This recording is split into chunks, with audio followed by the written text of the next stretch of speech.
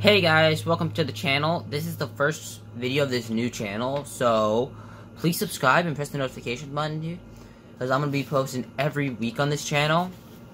In this video, I am going to be reviewing the free MOBA, Smite. This game is like most MOBAs, like League of Legends and Dota 2, but it does have some differences. Like, instead of the camera being top down, it is behind the character. And with this one little change, though, it really changes how the game feels. So guys, let's start on with the review.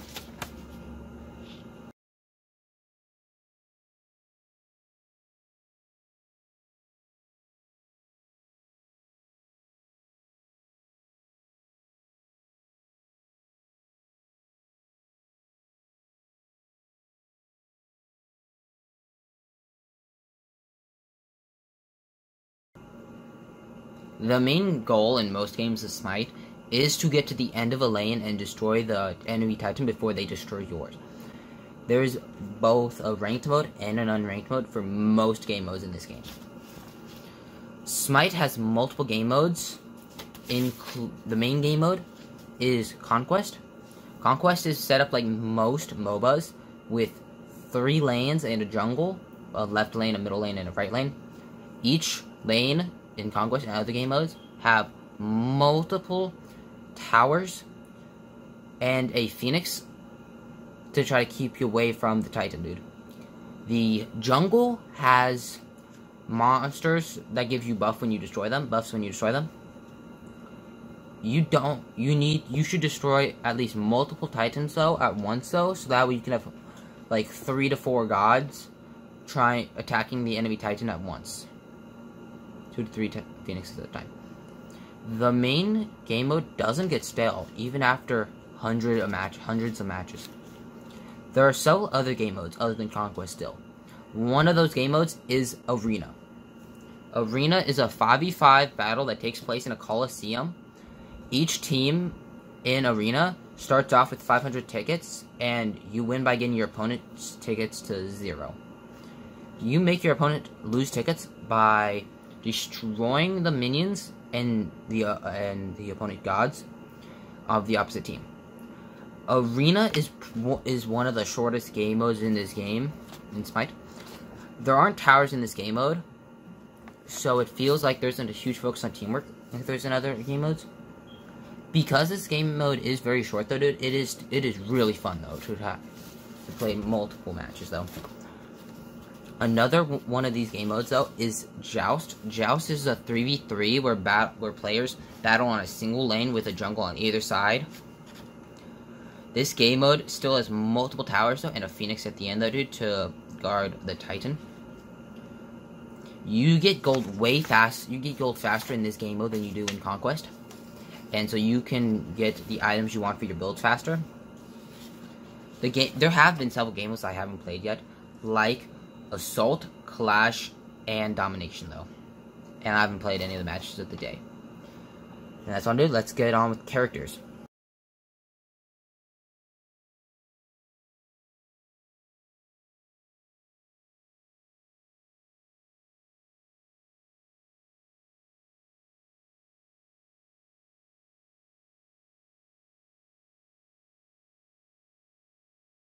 Smite has a huge diversity of gods that you can choose from to play as. In fact, there's over 100 characters, stretched over several mythologies, including Greek and Roman to Egyptian and Japanese. With so many gods in this game, it is a grind to unlock them all. You can use both flavor and gems to unlock them. It takes 5,500 flavor to unlock one god. And so to get all of them, it would take over 550,000 flavor to unlock all of them without spending money. You could also get the god pack, which comes with every god, and it's only $30. So that is worth it if you think about that, though, because $30 worth of gems would only get you like maybe 10. But it's still free to grind out though. It does take a long time though, but you still get it. But you don't have to pay money for that. Some of the gods they have in this game though include ones like Zeus and Hades to Ra and Thor. They even have characters from mythologies that are not gods, like Merlin and King Arthur.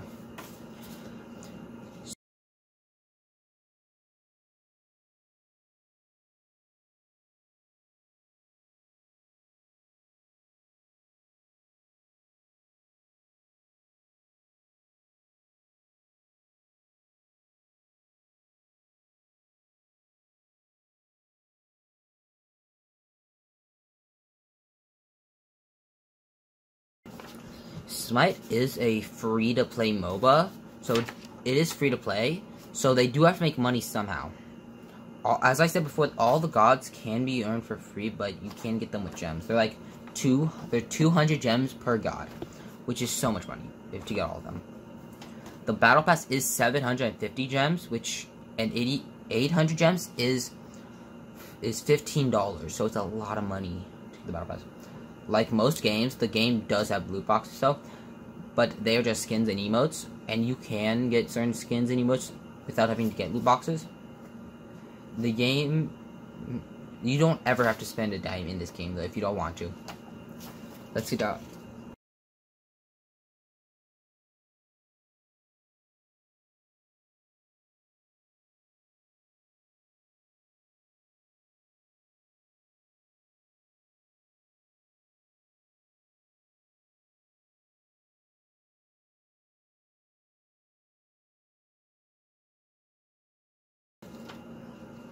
Okay guys, with all of the game modes included into this game though, you can play this game for hundreds of hours before you start getting bored.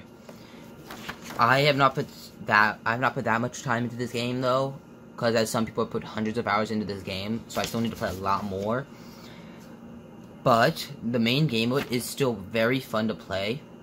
With its hundreds of characters and skins, you almost have an endless amount of options to play as. The game is free, but for being free though, it does have microtransactions into it, like most games. And with all this though, I give the game a 7 out of 10. If you enjoyed this review on Smite, please leave a like and smash that subscribe button, and hit the notification bell.